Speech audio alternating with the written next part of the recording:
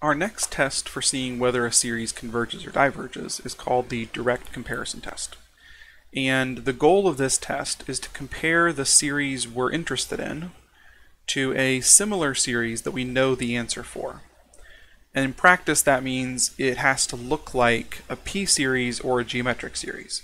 So when we were looking at p-series, I gave the example at the end of 1 over k squared plus 4, which looks a lot like 1 over k squared, but it's not exactly 1 over k squared. So it looks a lot like a p-series, even though it's not exactly equal to it, but we can compare one to the other.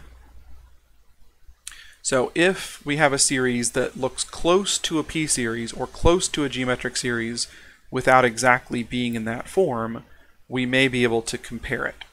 Now the direct comparison test is pretty limited, as we'll see, and it turns out that our next comparison test, the limit comparison test, is broader in its application. And anything we can do with the direct comparison test, we can also do with the limit comparison test. So after we see this example we'll do here, we won't really use this test very much. We'll kind of default to the limit comparison test because it's a safer option, it works more often, and is often easier to do as well. But the direct comparison test is a good introduction because it gets us thinking about how to compare a series to another one. So I've drawn a picture here, and we're visualizing two series. One of them is the one we're looking for the answer to, and the other is one that we can compare it to, one that we already know the answer for. And for this to work, a specific pattern has to emerge, that one of them has to always be larger than the other. So I'm calling the lower one a sub k and the upper one b sub k. So b is always larger than a. All the values are larger for all values of k greater than or equal to 1. And both of these have to be positive. So it has to fit this visual here. If the order was swapped, we could just relabel them. But if they ever cross, then this approach won't work.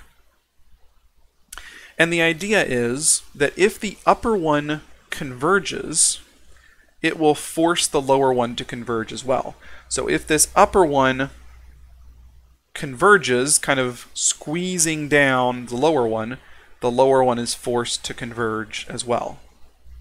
On the other hand, if the lower one diverges, then the upper one will be forced to diverge as well because it's above that divergent one.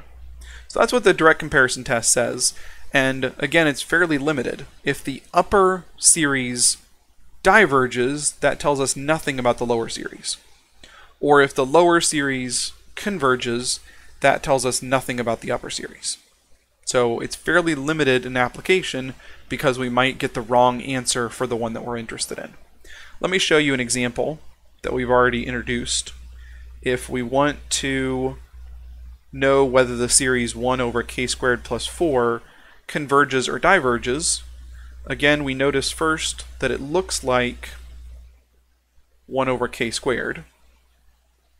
And adding 4 in the denominator each time doesn't seem like it's a dramatic enough change to change this 1 over k squared from converging to diverging. So our intuition is that 1 over k squared plus 4 probably converges because it's like a convergent p-series. But to use the direct comparison test to prove that, we need to start with this convergent p-series, and we have to prove that 1 over k squared plus 4 is below 1 over k squared. If 1 over k squared plus 4 is above 1 over k squared, then the direct comparison test tells us nothing at all. So this is what I'm talking about when I say this test is kind of limited, but we have to prove the right direction to this inequality. So we want to show that 1 over k squared plus 4 is always less than or equal to 1 over k squared, as long as k is greater than or equal to 1. So one way to do this is to say, okay, that would be true as long as k squared is less than or equal to k squared plus 4. How did I do that? Well, I multiplied both sides by k squared, and I multiplied both sides by k squared plus 4, Or you could just think about the fact that if the denominator k squared is smaller than the denominator k squared plus 4, then the fraction 1 over k squared will be larger than the fraction 1 over k squared plus 4. And of course, that's trivially true because 0 is less than or equal to 4, so it works out. We can kind of test that that is, in fact, below it. So because we know that 1 over k squared converges, and we know that 1 over k squared plus 4 is always below this convergent one, we know that 1 over k squared plus 4 converges as well. But what if the question was changed slightly to 1 over k squared minus 4? Could we apply the same approach? And the problem is we couldn't, because 1 over k squared minus 4 is slightly greater than 1 over k squared.